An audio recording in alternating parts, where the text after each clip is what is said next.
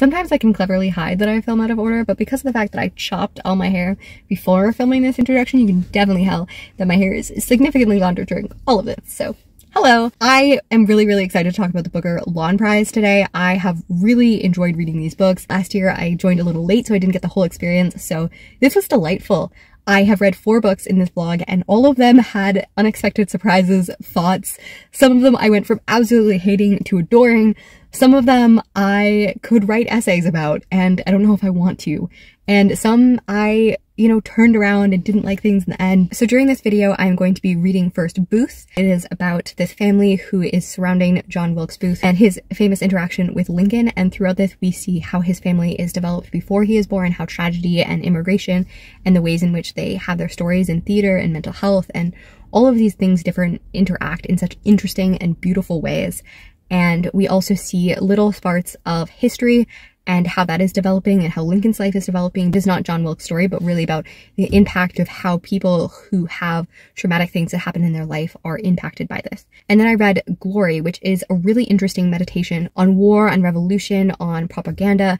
It is really interesting in the way that it does that, and I will have so many thoughts in this vlog about it because I definitely went back and forth on how I felt on it, and we'll see how I ended in the end. And then following from that, I read Trust by Hernan, Diaz, and I had an experience as well. I knew nothing going into it, and I think that was the best possible thing. There's a lot of spoilers, even just in general reviews, and I think not knowing that allowed me to be really intrigued because I had no idea which narrator was coming next, what was going on, and I had such a delightful time reading this, and you will see all of my guesses, thoughts, outrages throughout this. And then last, and probably least, but interestingly enough, I read Oh William by Elizabeth Strout. I had previously read her 2 other books in the series, which follows Lucy Barton. She is a woman who is in her 60s and she's looking back at her life. We have a very impersonal tone and kind of conversational. It is realistic to the realistic way, just the way that people talk, not dramatized. It does deal with heavy topics, but never in a nuanced or pointed way.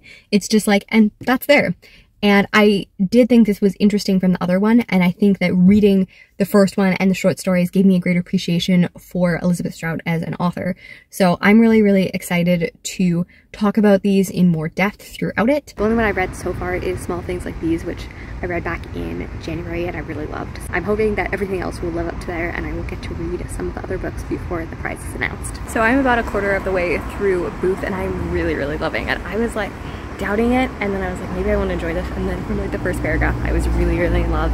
It does omniscient and tells lots of stories. It starts with Rosemary, one of his older sisters, and just allows the story of her going, and now we've got to Edwin, which I'm not liking as much, but I really love Rosemary, and she's really interesting, and I'm really learning so much about it, and it's just really delightful, and I really love the narration and writing style and the narrative voice. Omniscient narration is always going to be one of my favorites, and I think this is delightfully and brilliantly done with lyricalness, but exactness, and it talks about slavery and things like that, but also calls it out when also recognizing that the characters in the stories don't have perfect views on that, and especially about Junius Booth, the father, who morally kind of disagrees with slavery on principle, but when he's poor and stuff, he uses slaves and he rents slaves and then says that he's gonna release them after 5 years and stuff. Well, his father is much more committed to that and spends a lot of time helping people escape, as well as holding up money for them. So it shows the hypocrisy in both of them, that they allow slaves to work their land while also being opposed to it, but also paying, but not paying as much as they would for other labor. It's a very convoluted way, and a way that things are not just black and white in the way that we look at historical. It's interesting looking back. I Googled him, and he was a Confederate sympathizer, and that's why he killed Lincoln. Interested to see how he goes from a family that is technically morally opposed to slavery, even though they sometimes employ it, versus one who would kill Lincoln for trying to abolish it. And I'm interested in how that will work out and how that happens, but it is also a huge thing at this story. They have gone from living in the country to living in a city, and I'm not sure if that will change the way that they view it and how their belief systems change, but I'm interested in seeing the different point of view from the different booths, and now we're getting a little bit of Lincoln's backstory and stuff, which is interesting as well. And I'm really excited for this and to read all these books. I finished Booth last night and I really loved it. It was just really marvelous. I really enjoyed the social commentary. I really enjoyed the characters. I fell in love with Family. Rosie was the most constructive, but also really brilliant and fun, and I like that he didn't center on John, but the ramifications on his family. And the author note where it talks about on January 6th, the Confederate flag was in the White House for the first time and let us never stand to have that happen again. I'm not American, and I don't know much about American history, but I found it very powerful and also very personal. Like, it does a very good job of looking at personal things and how they interact with things. Like, it's not really the story about the Civil War, but it has that in the background and how people get radicalized and feel connected, and about just family in general, and I really liked it. And I'm currently 3 hours into Glory, and it's interesting. I was a little off taken, and I think that like it's supposed to be like an animal farm, but I don't think it's necessarily aided by having animals, other than the fact that we have a dissociation from like the real thing. Like, it's very clearly taking very heavily on the Zimbabwean revolution, and the only way that you cannot see that, or like, I don't know, have some room to wiggle and consider things maybe different from what you've heard, is by making them animals. I don't think it's aided. There's not really a huge commentary about the actual animals, but I think that it is affected by distancing you enough to have a conversation where you're not thinking about this history or the distant history. And I'm currently on my route to Ottawa because my sister-in-law just went into labor, so this is going to be a road trip vlog now, and I'm excited for that. So I don't know if I've ever been so tired. I did not appreciate taking 3.5 hours to cross Toronto, which should take about an hour and a half. If, you know, if the traffic's real good and there's like nothing and driving at light, it might take an hour and 15 to like get there, and it's taken 3.5 hours because it was a Friday. So I was in a lot of chronic pain before I started, but you know, nephews are worth it. This is my 4th nephew. I'm very, very excited. I read more of Glory. I think it's very hampered by not having a protagonist, which is funny because that's something that I said, that Booth really didn't need a protagonist, but the protagonist was the family. I don't think I know enough about Zimbabwean revolution and culture and stuff to get all of it without a center point. And it was very interesting, and I've read a little bit about the first couple and the people that it's based on, but I'm still struggling enough to feel any emotion. And I think that I do tend, like, it has a lot of quotations and stuff, and I think I tend to prefer something like Booth that goes like the overall events and the prose and the feelings rather than like the exact words, especially for something that I don't have a lot of reference points for. Like, I think I need more historical knowledge. And it is still strange for me that like you're mentioning like Christianity and God and quoting from the Bible and mentioning iPhones and, you know, the West and Britain and Africa, while also having a fake country with animals. Like, I feel like it does make it harder to be an allegory when you have so many things that are true. But I understand that it creates a needing distance. Currently we're in a section, I'm not sure exactly how she's related, but she is a goat and she's come back. I thought that she was originally the first mother's daughter, but I don't think she is. But her story is interesting and stuff like that, but it is very distanced in the way that it's telling it too. Like, in general, we aren't hearing a lot of the thoughts and feelings. It is funny and it is poignant in places, and it's very political, which I love. But I feel like I haven't found a grounding point to center myself on, and I'm struggling with it because of that. Like, I think I need a little bit more to be able to focus on and to be able to hold on to, so that everything around it makes sense. So we hit more traffic, and we are currently further than it takes to get to Ottawa, and I am still 2.5 hours away. I hate Friday driving so much, with such a passion. I always leave on Thursdays for this very reason. But still no baby. Still no end of the book. I have started listening to the radio. Coffee was closed, so I couldn't get coffee. So instead, I got 2 energy drinks for the same price, and I have drank 1.5, and I am just bumping. It has gone past boredom, past exhaustion, to just hyperactivity, and I have reading more of the book. I really like the line. So I was interesting, the first lady who's a donkey, I've been like kind of ishy on how she's being represented and stuff, but we got into the aspect where like a lot of people are like, well, you know, the country was already crap before she came in because she married him later in life. And, you know, a lot of the times we blame women when, you know, the men, because we don't want to blame the men. And I thought that line was great and really redeemed how I thought, because I wasn't sure if like the way, it's sometimes hard to tell what is satirical and what is opinions bleeding in and stuff, especially since she's characterized as a donkey, which isn't definitely the most, and her husband is a horse, and just the way and the things. And yeah, I am starting to laugh at the like, what is it, like free uncriminalized elections and stuff, like free credible elections, hashtag free credible elections. And it's not funny, but it has become funny to me. I finished Glory and I really liked it in the end. I'm surprised by how much I liked it. I think Destiny's story really, really brought it up, and I just felt really connected to the characters, and a lot of the threads came together. I understood it more, and the emotion, I think the repetition really, really worked for me, and the way that we allowed the characters to come into their own and to say things, I can't breathe, over and over and over, take, over and over and over again. And so many of these themes really were shown, we talked about genocide and we repeated all of the names, and it said this person and this person and this person and it shows the way that families are destructed by it. And it talked about intergenerational trauma and the way that that affected families, and I just really liked it in the way. I really hope I get to reread it again. It has ridiculously long things on the library. I really, really loved it. It's a book I think I could read and physically annotate, so it's interesting to go from beginning where I was very skeptical to an end where I really, really enjoyed it.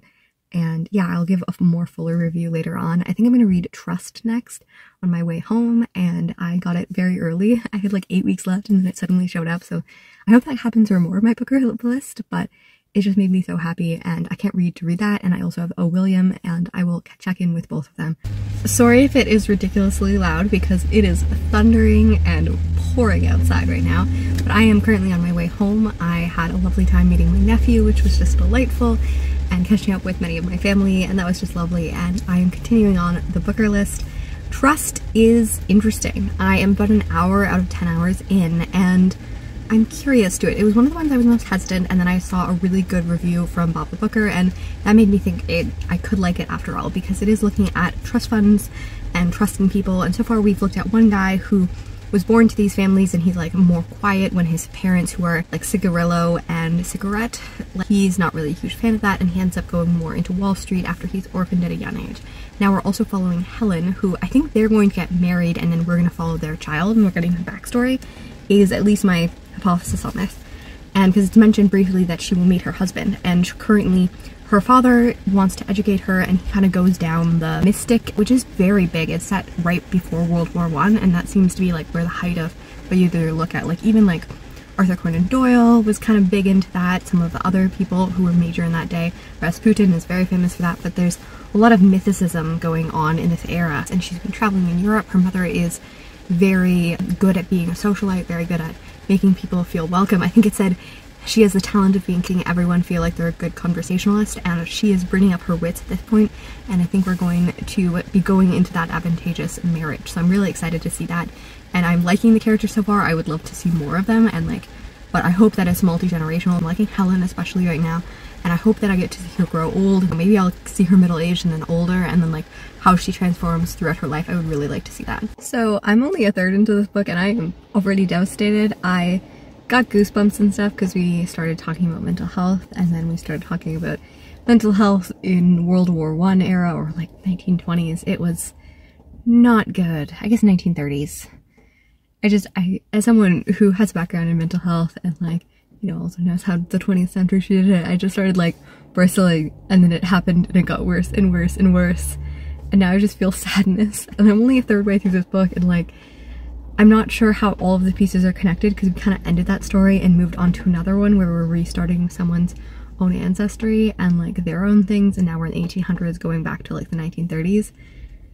But my heart is so broken for the characters in the first half that dealt with mental illness and the like terrible, horrendous treatment that people who suffered from mental illness, especially schizophrenia and things like that, dealt with in that era. And yeah, it just really, really broke my heart. And dealing with some death and stuff, and I don't know if the rain or the already like hit of the mental health before, I just feel really devastated. So I'm not sure exactly the themes of this book, because I get the ancestry, the trust, the things. Is it the devastation of like trying to put up money? And like there's a lot of conversation about money, a lot of conversation about math. You know, we really saw Helen and Rask, who had these personalities that were so quiet but were drawn together because they never had to atone for each other.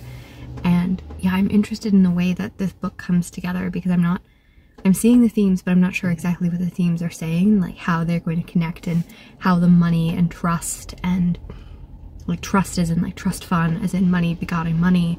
Yeah, I'm interested in how that will come together and what message that will have. And yeah, I'm just kind of sad.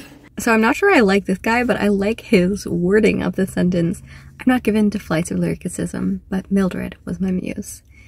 And this guy seems almost counteracting Rask and Helen, but also complementing them in some ways. We have Helen and Mildred, who both grew up in Europe and have this story, and then are brought back to New York, where their husbands were And it is very interesting to see them and to see the way that mostly, like, we get a little bit of the cliff notes of Rask's life, but we get a lot more of Helen.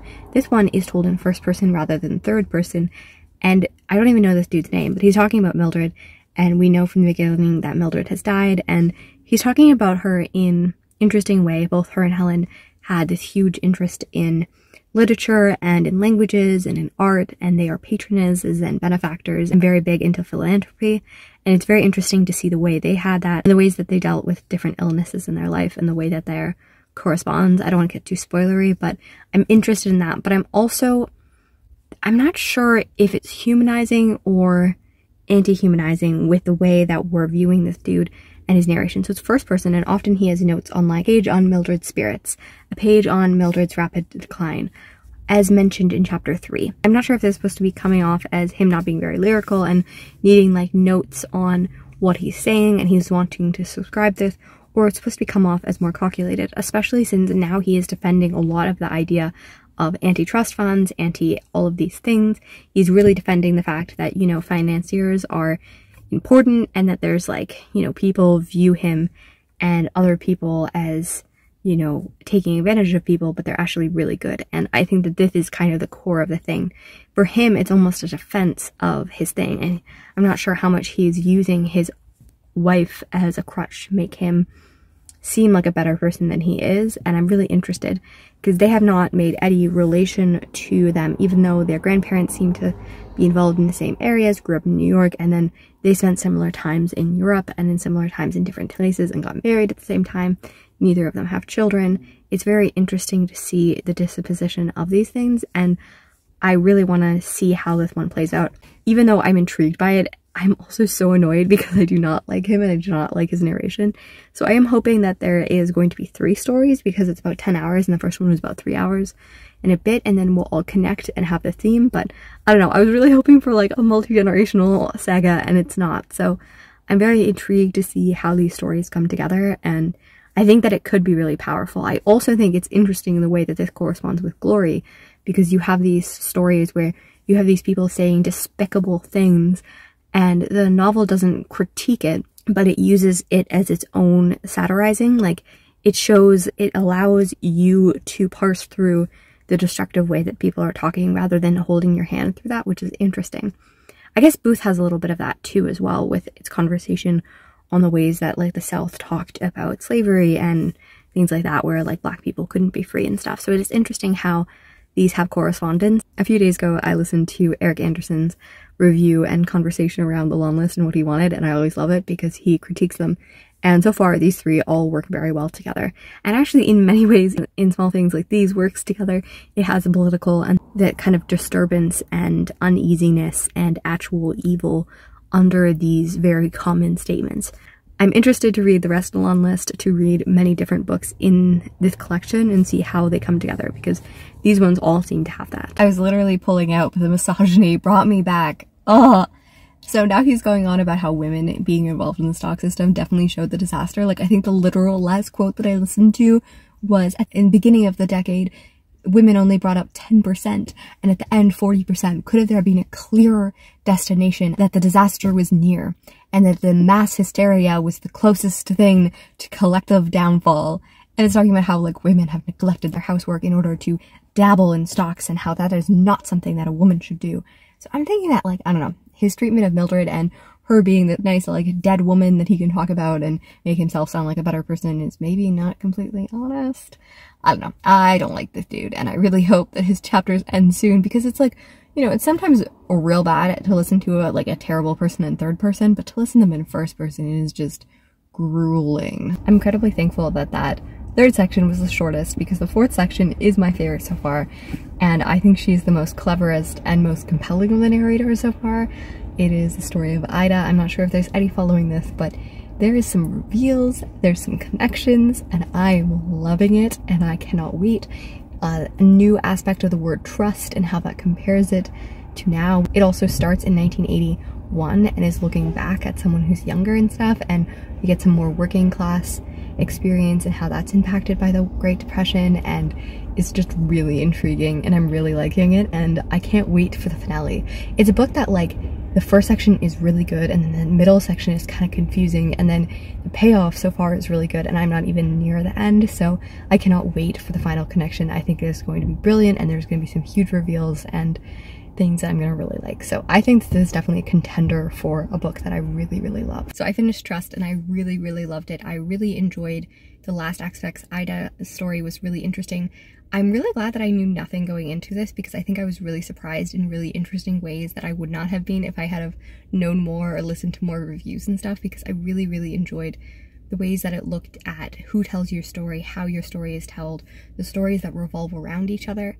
And I just kept on guessing throughout. The last bit was the most insightful on some of the narrative things. It wasn't the most enjoyable for style for me, but it was very interesting to see the way that people were represented throughout the different narratives and how different people connected to different people.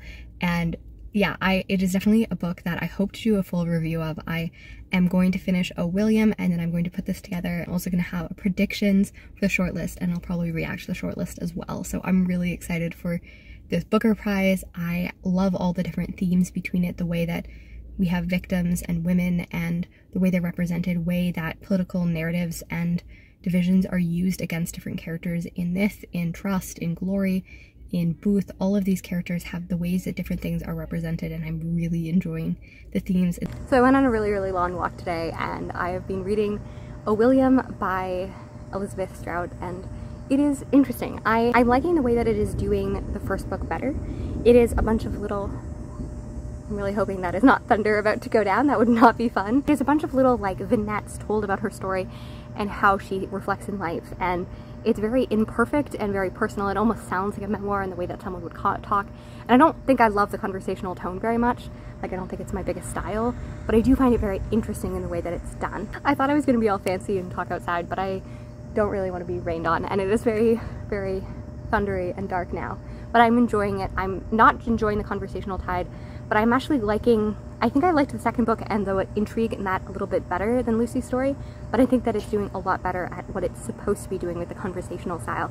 And it's reflecting on her marriage, on her things, and the way that she looks at relationships. And I'm finding that very interesting in the way that she talks about the things that we don't talk about and makes it important in the ways that we don't. It's very personal, but also it doesn't take nuance. Like, it doesn't take nuance. It doesn't allow you to get poignancy in the same way, which is very interesting. I think I'm finally coming to terms and love with Lucy.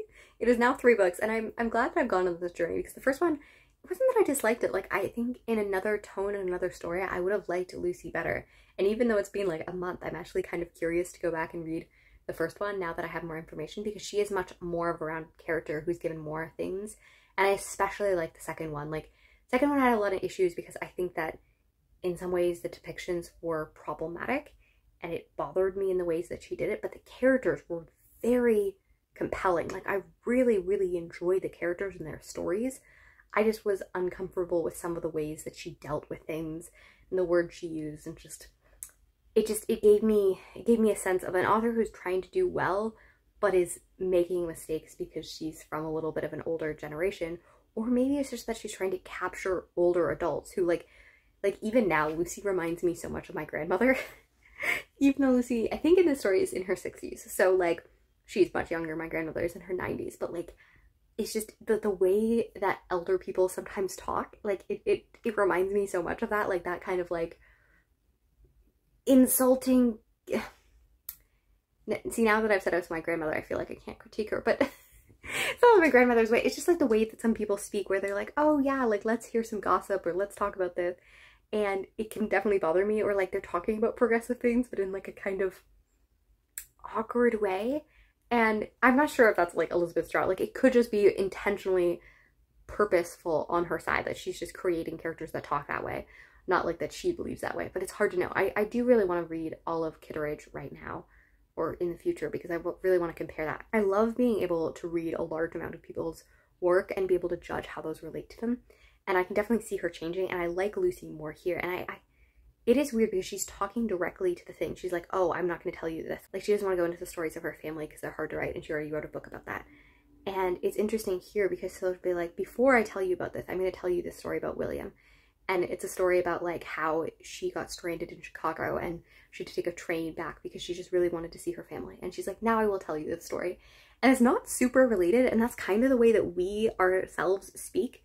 And I think that that is some of the things, like well, I don't know, because I really love slice of life, but I also like slightly elevated slice of life. But I think I'm warming up to this a little bit more.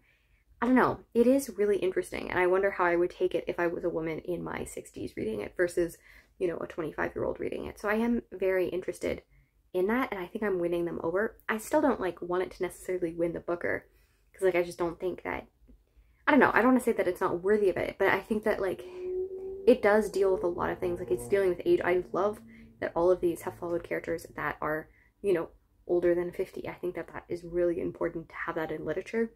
But I also think that it's not dealing with as heavy topics or as complex issues as some of the other things. But on the other hand, do we sometimes lessen women's things? Like, do we sometimes marginalize or just sometimes just keep to the margin stories of older women aging and reflecting on life and on poverty and stuff like that?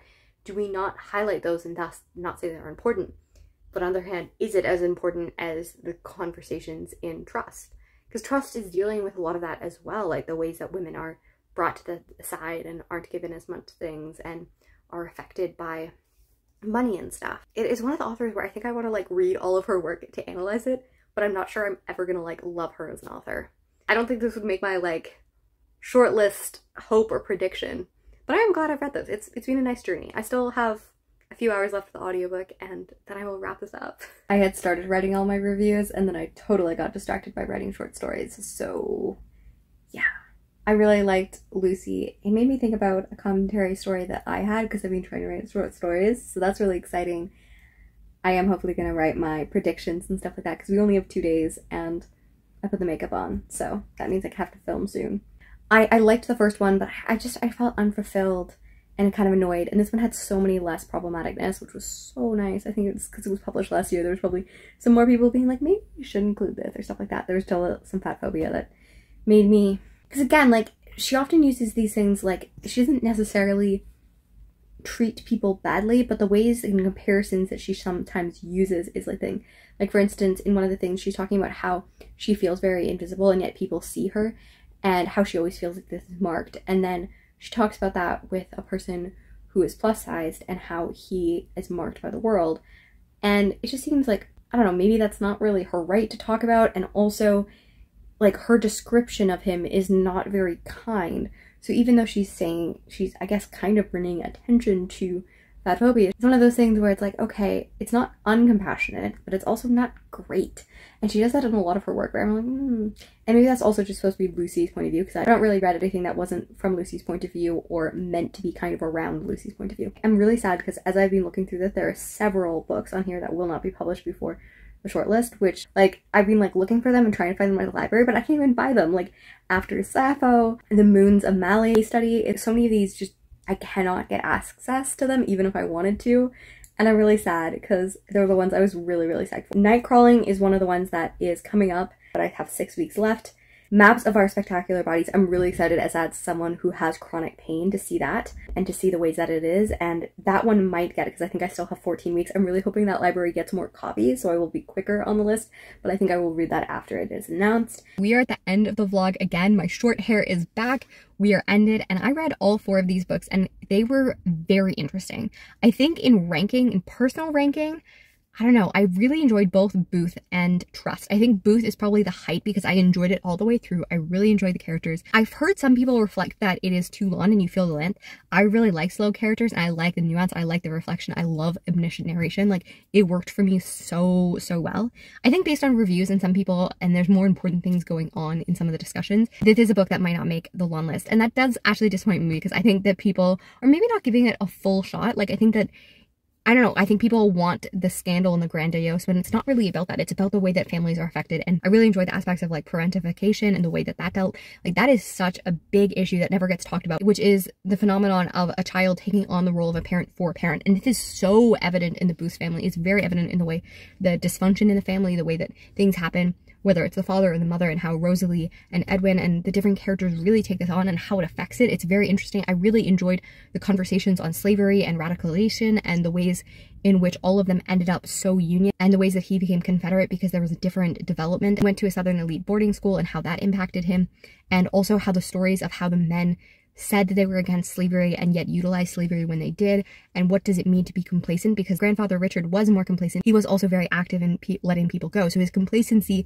in the system was more of a disguise for his actual advocacy, when Junius was more of just a man who liked having high morals, liked being the thing, but didn't actually always act in them. And I think that his consistency is very different in others. And I think that it's a great reflection on grief and on parenthood, on family dynamics, and the ways in which we're impacted. Like, I think it's such a great book.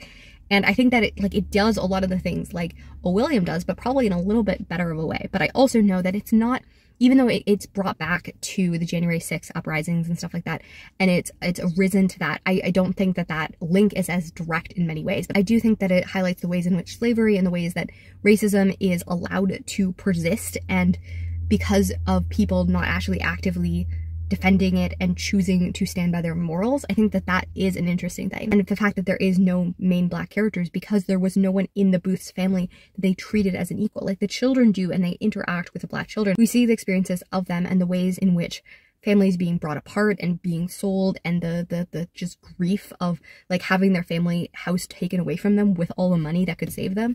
The ways that that happens is really interesting. But it is a backstory because the Booths treated it as a backstory. But I think that that also takes a little bit more development and analysis than some of the other themes, which are by black authors and are dealing with it more directly. So I understand why it might not make the long list, but I really wish it did, because I think it's just really good. And Glory, I feel like I've gone back and forth because, yeah, I really did struggle in the beginning. And I did watch a lot of reviews about it at 3 hours left, and I think that that was such a great thing, because I saw more of the themes, I saw more of the ways in which it employed, and I also got to defend it. I saw some reviews in which I disagreed with the things, and I was able to be like, no, that's actually, I don't agree with you here. And it actually allowed me to articulate the things that I liked better. Like, one of the ways that I liked it is the ways in which she discusses and uses metaphors. Like, an example that I really liked was the ways in which she says their silence is like intestines, which is something that is like so integral to their body, something you cannot get out of, the ways that it is something that is so essential to our lives and yet so not talked about and so kind of gross. And I really liked the ways that that did, and maybe I'm overthinking it more than her, but I enjoy the ways in which I was able to discuss and defend the book, and I think that actually made me like it better. And I think that that's like a good reason why book prizes are so important, and my booktube is so great, because when we get to be able to have these chances when we have them, I think it allows us to have greater conversations on it, and that is wonderful. And then I read Trust, which is a book that I didn't think I was gonna like. Like, I had no idea what it was really about, and I was kind of nervous, and I ended up really enjoying it. I'm so glad I went in blind and didn't know anything, and I got to be so intrigued. I really liked the first half, and I want a whole spoilery review on why that, because I don't really want to spoil the aspects that were so surprising for me. But I think that the reason why I like that is an interesting commentary, and the third section is also really interesting, and both of them deal a lot with how we tell our story, who tells our story, the roles in which women are situated in and presented is very intriguing. And I kept on forgetting throughout this that, like, I kept on, when thinking about the book, referring to the author as a she, just because that's pretty good, like, descriptive writing if a male author can present feminism and the experiences of being woman in a way that makes me forget that he's a guy. And, like, one of the things is, like, she has a boyfriend, and, like, he keeps on, like, coming over her and, like, touching her and stuff like that, and being, like, you know, helping her out or things like that. And you can totally tell that in the subtle movements is that he wants to have sex with her, and he keeps on coming over and doing things because, you know, he wants to get laid. And it's never said. There is no moment in which we ever say he is doing this because he wants sex. That is not ever stated, but it is so very clearly that he has alternative motives in the way that he treats her. And I really appreciated, like, those subtle movements on the, like, the being like, really, do I deal with this? Like, I'm not worthy. Like, it is very interesting in the ways that little things like that, and the ways in which statements that are said so emphatically are later counteracted, and the ways that people present themselves versus the ways that other people present them. And again, it actually correlates similarly to Booth, where these characters are spouting all of these morals, and then you see them and you're like, that doesn't actually line up. And I really love seeing those parallels in that. I think that Eric Anderson did such a great job of breaking these down and explaining these things, and now I'm looking for all of them and I'm finding different ones. I think that Glory also has that aspect of people saying some things and not actually acting on them, and that's an interesting way that propaganda is used, political is used, the ways that people don't say things, and yeah, I just really loved it. And then Oh William, I haven't had as much time to process it and to listen to reviews and stuff like that. It is my favorite of her books so far. I think that it did a really good job of discussing and explaining things, and I love the fact that we have a mature protagonist. We have characters over the age of 50 in their 60s and 70s and exploring life and changing, and the ways in which we have home, the ways we have identity, the dealing with a lot of poverty, and the ways in which we leave poverty and self-image and parenting and the ways we blame people. It is really interesting. I, again, don't think that it will be on the shortlist. It is intriguing, but I wonder if it is the most important story on the list. And I think that, yeah, like there's other books that deal with more intersections in more interesting ways, but it is a book that I understand why Elizabeth Strout is a popular author and why her books resonate with people. I think that this did a better job. I like dramaticness. I like a little bit more poignancy. I've always been the person that people would complain about that I don't talk normally, because I want to say everything emotionally and kind of poetically. Like, that's the kind of person I want. So this everyday conversation, I know why it's effective, but it's not my favorite in actuality. And for me, it is important. I don't want to say it's not important, but for me, I think there's other books that I would rather see on the shortlist, even if I haven't read them yet. Like After Sappho, I'm really excited. Maps of Our Spectacular Bodies, I'm really excited for. Like, these are books that I think are going to be really great. I've also heard really great things of Colony. I've heard really great things of The Trees. I really want to read The Seven Moons of Mali Almeida. I cannot read it. It is not released in Canada until after the Longlist, which makes me devastated. So is After Sappho is not either. And these make me really sad. Nightwalker, I'm very intrigued by. Like, I feel like I have to get in like a mental state for it before I read it, but I'm really excited for that one. So I hope so many of these make the long list, because I want to see them and I want them to be available at my libraries even after the long list is announced and everything like that. I don't personally think Treacle is going to make it, and I don't think... Throughout this entire vlog, I keep on forgetting to mention Small Things Like These by Claire Keegan, even though I read it, absolutely adored it, loved it. I would absolutely love to see it get the shortlist. Based on the things that I've heard from others, people's really positive reviews and stuff, I would be very surprised if Small Things Like These was not on the shortlist, and I would absolutely love to see it there. And the last book that I do not have access for, I'm not sure where it will go, is Case Study. I was a little nervous about it because with background in psychology and counseling, I never love when they're playing with that, but I saw a brilliant review by Fraser Simons on it, and that made me really interested and intrigued. It plays with Rebecca and plays with the story of that, and she kind of wants to focus on what Rebecca would do and the ways that you have this person and this other woman and how you're perceiving, and all of that sounds super cool. It doesn't seem like the most favorite, so I'm assuming it will be one of the ones that is discarded in the long list. I did not read every book off the long list last year, but it's funny because I read 3 of the shortlist books and did not like any of them. I think they were all below 2 stars, and the 2 long list books that I read that did not make it were both 5 stars for me. So maybe I also am just not the best pick of the things and will be totally opposite from the books that I enjoyed. But I really enjoyed diving deep into it and exploring them. And thank you for coming along on this journey, seeing me in my random states and things like that. And I will see you next time. I plan on reacting to it, and I hope that I will be surprised, that I will be intrigued, and I will have things to discuss.